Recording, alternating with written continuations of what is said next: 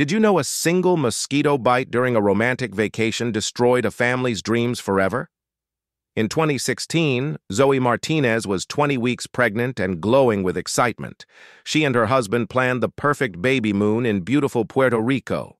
Everything seemed perfect. Her pregnancy was healthy. Her first baby was thriving. On their second evening, they strolled along the beach at sunset, hand in hand. Zoe felt a tiny sting on her arm. Just another mosquito, she thought. But this wasn't just any mosquito. It carried the Zika virus. Days later, a mild rash appeared, followed by low fever. Nothing seemed serious until her next ultrasound appointment.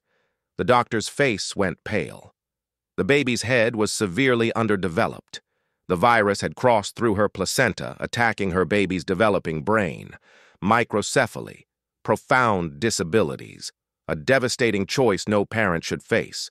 One bite changed everything. Zoe faced the hardest decision of her life.